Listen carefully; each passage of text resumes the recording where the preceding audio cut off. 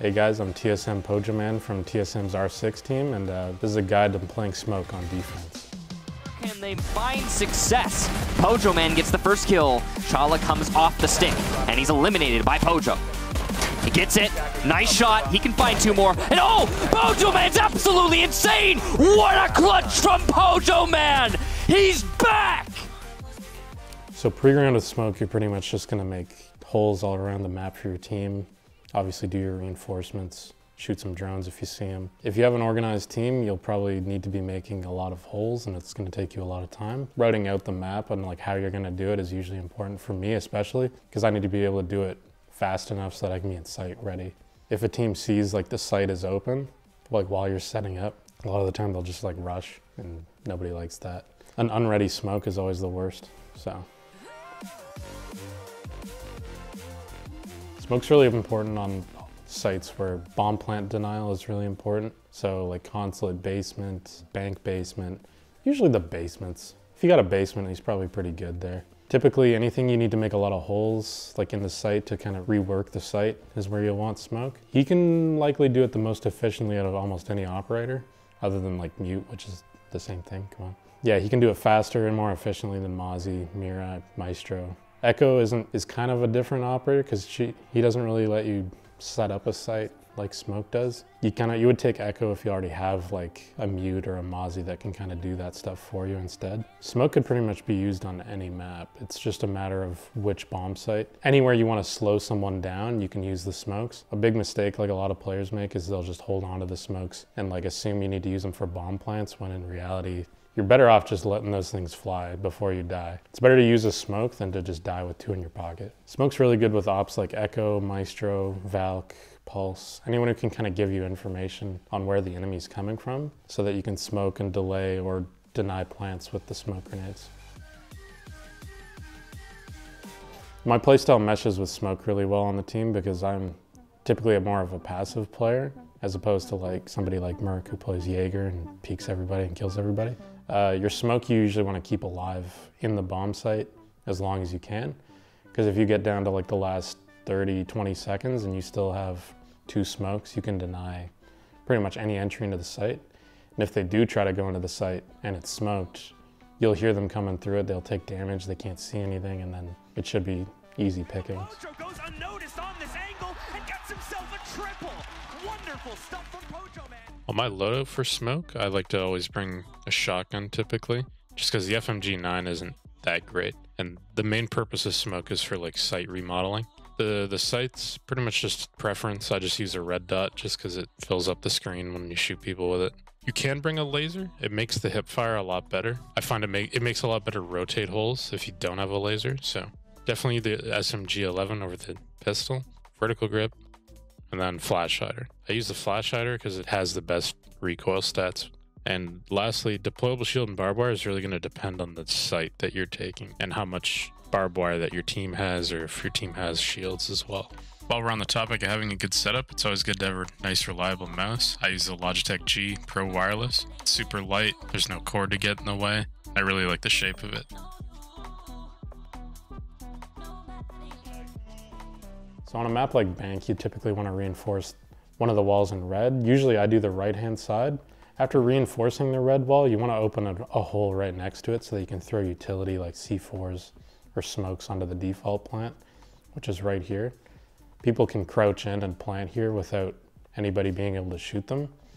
So typically you want to be able to throw like explosives, impacts, smoke grenades so that you can deny that plant. For barbed wire, I'll usually put one on main stairs to stop attackers from rushing down and shooting you in the back. Also, usually just put one on the site door to prevent any rushes from dirt or anything like that. Don't be afraid to put it in spots that look a little bit weird, but try to make it harder for attackers to just punch it for free. Like a lot of the time I'll notice newer players, they'll just put it right inside a doorway and they can just punch it safely from outside the door without having to actually touch the barbed wire. For rotate holes specifically, I would recommend making sure you can get through them both ways so that your team doesn't end up yelling at you. I've had this happen on a variety of instances where it'll work one way and then you try to get back in from the other way and they can't vault it and they die and they yell at me and they get mad at me. After the round starts, I'll typically get on cameras to try to see where the attackers are coming from, and I'll try to like warn my teammates. I usually try to actually play a little bit out of the site, enough so that I can be there to stop a roam, but far enough out so that I can actually help my teammates if I hear that they're in trouble. Like a big thing with smoke is don't just sit in the basement and wait for all of your teammates to die, because if you're stuck in a 1v5 or a 2v5 and they still have 2 minutes left, like you're not gonna have a chance. You might as well at least help your team fight. I find the biggest counter to me personally as a smoke is usually either bucking above me. So either bucking above the site or bucking below the site. It's a map counter, because typically smoke will be in the site and then either buck will go under or go over you and just start making you move. That's typically when you die the most. The second op that I would say counters you would be Zofia. Zofia's stuns pretty much counter everybody, but particularly when you're in the site and you have a shotgun with 4 shells left and an SMG-11 and you can barely turn your mouse. As they push in, a Zo stun well-timed will pretty much just ruin your chances of trying to clutch. And that's typically what smoke is really good at.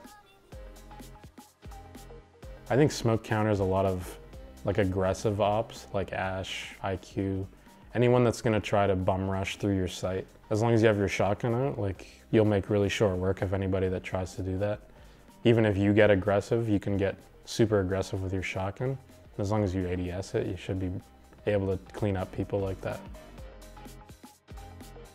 Generally, I'll try to save at least 2 for most sites, maybe even 3, depending. Like bank basement, you definitely want to save all 3 for the plant or execute. But on a lot of other sites, you can feel free to actually throw those things a lot more than you'd think. But yeah, typically you want at least 1 for the end of the round, because it really lets you kind of maneuver and use it to your advantage. You either A, you want to use them to deny a plant, B, use them to slow somebody down from working towards you. This could even be early in the round. Smoke is all about delaying time. And if you can do that early in the round and then late round, you maybe have C4s or they just don't have enough time to really do what they wanted to do.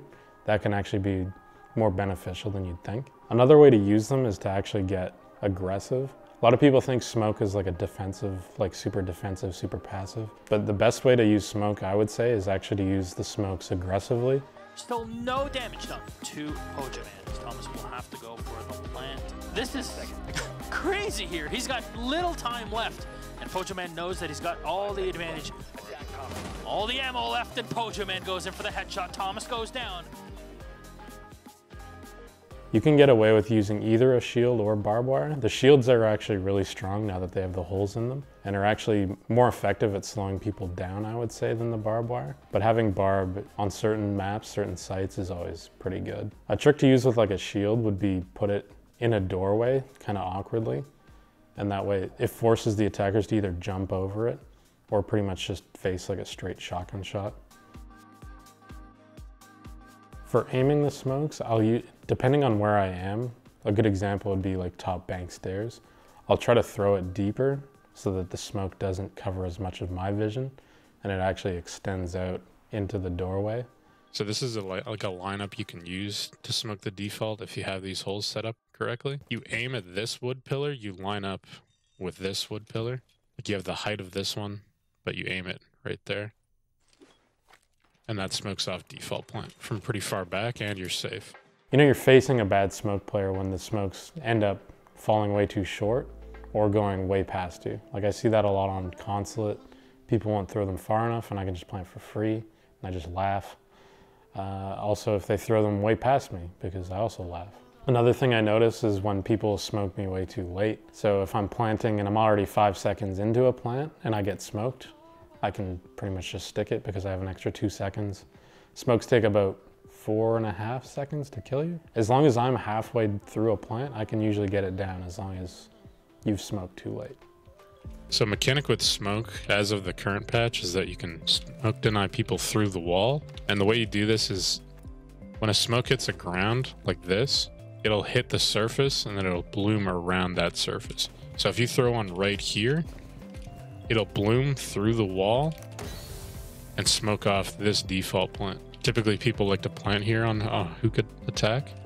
So if you do that smoke, you hear them plant, you'll definitely stop them there, and they'll either have to move or they'll have to just fall back, and you'll burn a lot of time. You're super safe here typically as smoke, so you can just throw that down and then just keep watching your hallway. If you're gonna throw one, try to do it from behind cover, like throw it over something so you're not getting exposed. If it feels dangerous to do it, it probably is. Just try to throw them as safe as you can, like just do that. Or maybe even peek out with your gun first, check if it's good to smoke, and then throw it. Typically when you use the shotgun, you want to make sure you land as much of the circle or your reticle on them as you can. Headshots don't matter at all, so the most important thing is getting like surface area on someone. So you usually want to aim like chest level, even legs are good, as long as you get more body chunk. For making holes, the most important thing is just make sure you're moving and you're not ADS'd. You can make a lot bigger, cleaner holes, and you'll get rid of the wood beams a lot easier if you do that. I avoid taking damage from grenades by yelling at my Jaeger to give me an ADS in the bomb site. And if I don't have an ADS, I run like a little away from them, and then I yell at my Jaeger the next round to give me one. On smoke, if I'm trying to coordinate a play with my teammates, I'll usually just say like, I've smoked this spot, and I'll give the call out. If we don't have vision, I'll say I smoked deep wall plant, can't be planting there. So that way they can use their C4s and everything else somewhere else. If I'm the one that has to retake, usually either me or the rest of the team screwed up somewhere else. Typically, it'll just involve throwing a bunch of smoke grenades in every direction I can. So like on bank, maybe you can smoke the hatch, you can smoke the server stairs, you can smoke behind the server. If you still have smokes at that point, you definitely screwed up, but those are options. Smoke's not bad at having to retake sites. Like obviously you screwed up if you usually have to, but if they're not on the site, there's 20 seconds left, I'm throwing every single smoke grenade at every single entrance and just crossing my fingers and pointing my pump shotgun at the door. 20 seconds left. Not in the end. Pojoman now with clutch potential has downed the diffuser with 18 seconds left on the Jackal pings. They know where he is, and Pojoman is going to directly try to stop them. No, they're actually rotating all the way around to the other side. He still has one smoke in hand. He's going to have to throw it and push in. It looks like Slash is going to be waiting for the eventual push into the hallway. No, he's not. Looking the wrong way. The plant is going down. Is he going to be able to get off the plant and win the fight? No, Pojoman with the huge clutch coming in big for TSM. That's exactly what they need to take it and win. Hey guys, thanks for watching my smoke guide. If there's any ops that you'd want me to cover in the future, let me know. Once again, I'm TSM Pojoman from our R6 team, and have a good night or day, wherever you're watching.